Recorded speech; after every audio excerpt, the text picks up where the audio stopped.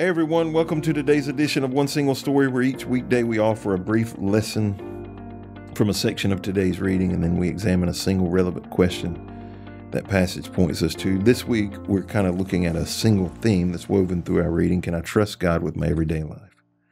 Today, I'm joined by Sheryl, Daughety, and we're looking at a passage from Genesis chapter 18.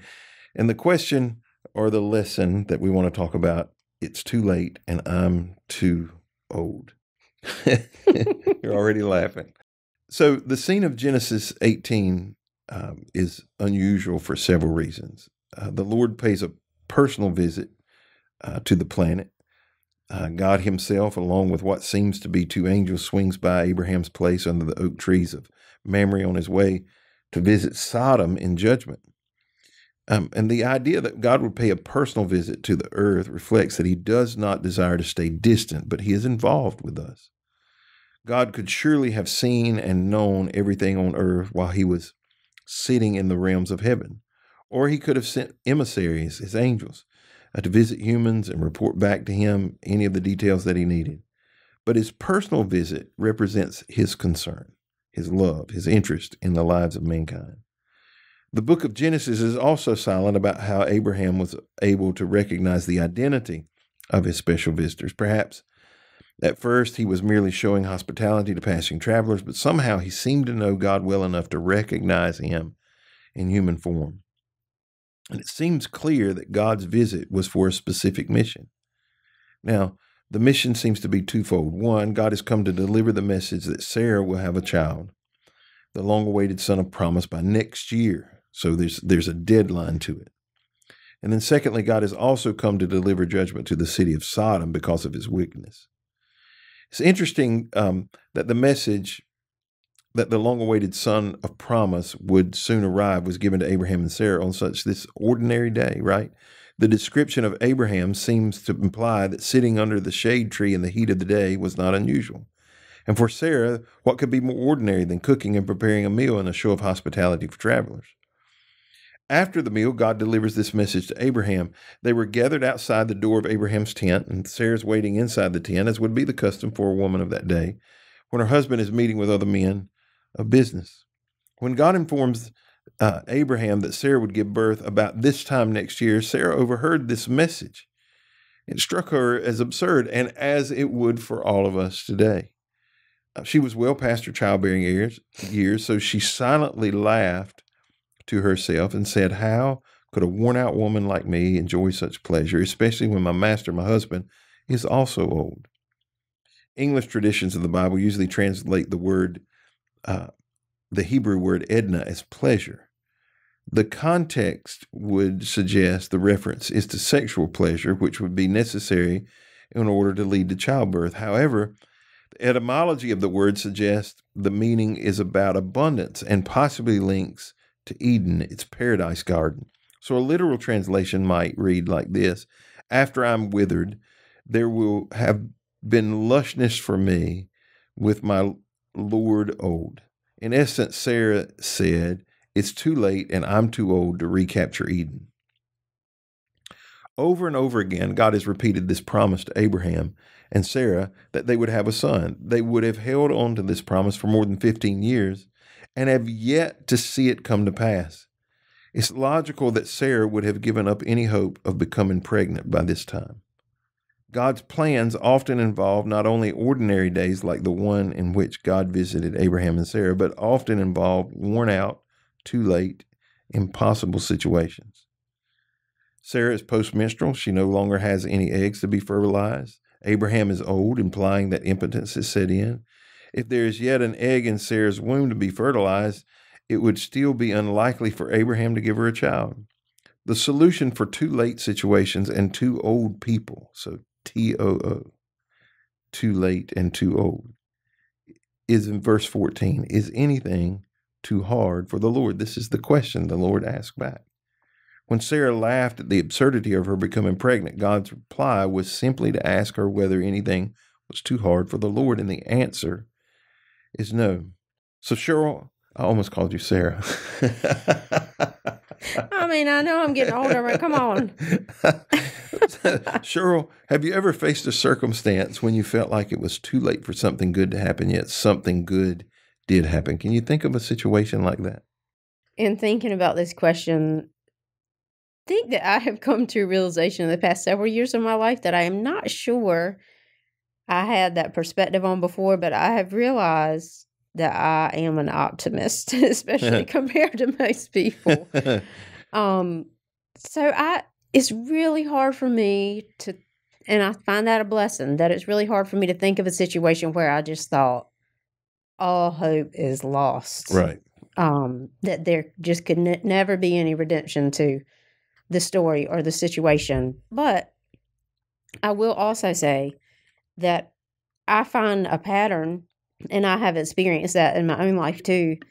The pattern to me seems to be that the people, when we get the most frustrated and downhearted and hopeless about a situation, it can often be in situations where it's either us or somebody really close to us, where we think, like, I've just sat and watched this destruction, watched you self-destruct for so long, or watched somebody go through this health crisis that seemed just eternal for them, where you finally think, okay, like, I'm just going to have to accept that this end is not going to be what we had all hoped it was going to be, or maybe that the end is going to be bad. Right. What we would consider to be bad.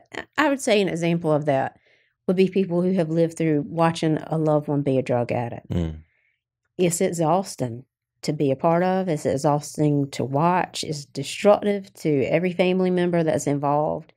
And at some point, I think it is easy for us to say, this is never going to change. Right. This isn't going to be good. This person is either going to self-destruct or God's just not going to help them out. It's too late. They're too far in the hole. I think it's easy to fall in those traps. You know, I don't normally find myself processing whether a 100-year-old person can have a child, right?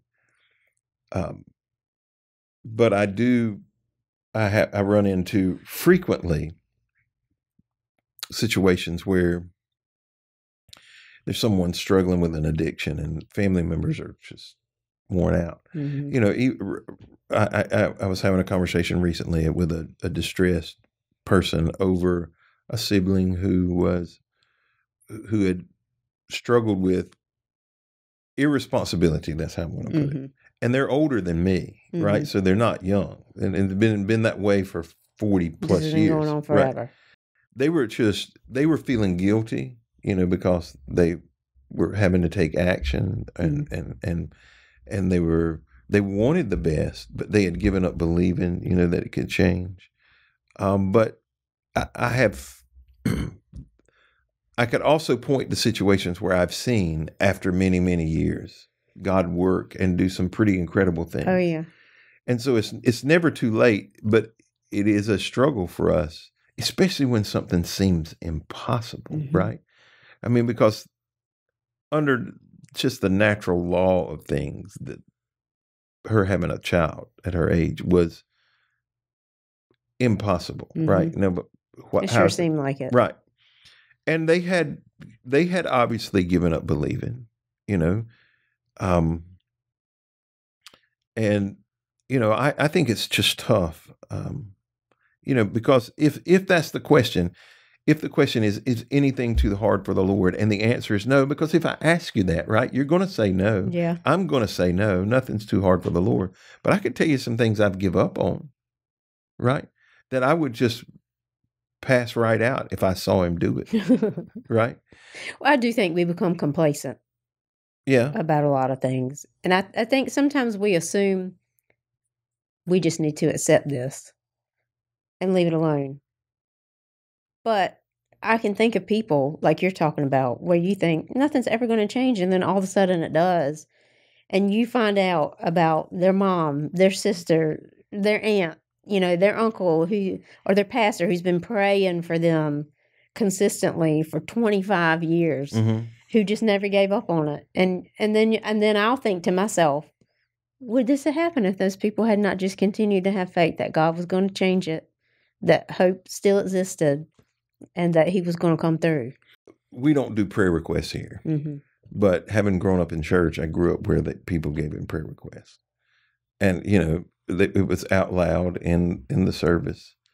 And, I can think back to some times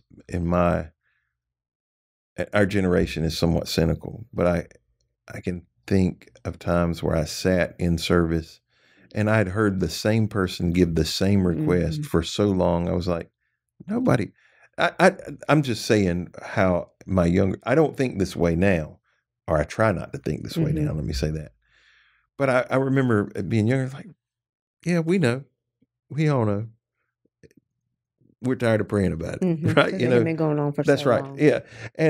But they continued to believe and trust God that but it was personal to them, right? So what kind of things typically get in the way of us believing that nothing is too hard for the Lord? Doubt is one of the biggest things that get in the way. I think our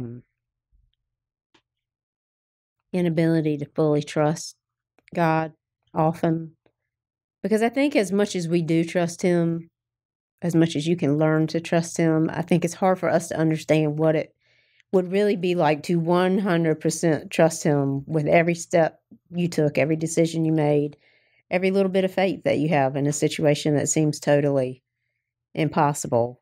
And I also think, this has kind of been a theme through the things we've talked about this past week. Our impatience can also really get in the way of us completely trusting that God can change and totally turn around any situation, because to us, so like for Sarah and Abraham, 15 years seemed like an eternity to them. And if you were waiting to have a child, it would be. You would have given up most likely at that point. Even if you were in your 30s. Yeah, that's what I'm saying. After 15 years, you've most likely given up. If you're in your 70s. The ship has sailed. Right, that's right. Or at least you think it has, right? Yeah. I think it's in those moments that it really is tougher. And when it looks like on the outside, because if you're 30, 35, even 40, saying, we're believing God for a child, most of us can believe that could come to pass. Yeah. If you're 70 or 80, 90, 100, you think they're foolish. Yeah. Right? And so you don't talk about it to other people. It even says she laughed in her heart. It doesn't say she said it out loud. That's really funny. Yeah. Yeah. Because God knows. That's the thing we need to understand. And that, for me, when I think about this story, the thing that I ask myself is, where am I doubting and have unbelief inside? Because on the outside, most of the time, I'm going to say the right thing. Yeah. Yes, God can do that. Yes, I'm trusting God. It goes through my mind almost every time I lay hands on somebody to pray for them. It is, what in me is keeping this from happening? What in me is doubting this? So I have a question about that. Do you think that when he showed up in person to proclaim this to them, and he didn't say, you are carrying a child, like he did to Mary, right? Right. Like the angel did. He didn't say that. He said, you are going to. And then he questioned her about the response. And I just wonder if it wasn't as much about the process of, if you're going to fully trust me and believe, then this is going to come into being. This is how I'm going to make this happen. Do you understand what I'm saying? What the difference is between him saying, you're pregnant now, or you will be pregnant in a year when I come back. If it also had to do with him realizing that they had not been fully trusting him up to that point, and that he wanted to get them to the point that they did. So in you use Mary as an example, there was no effort or trying on her part to make that happen. It just happens. Yeah. In all indications in this, outside of it being supernatural timing, seems to happen by natural methods. If you're in your 80s or 90s, I'm trying to think of best way to say this. The natural methods have waned Yeah. significantly. Everything doesn't work like it used to. That's right. On a best case scenario. Yeah.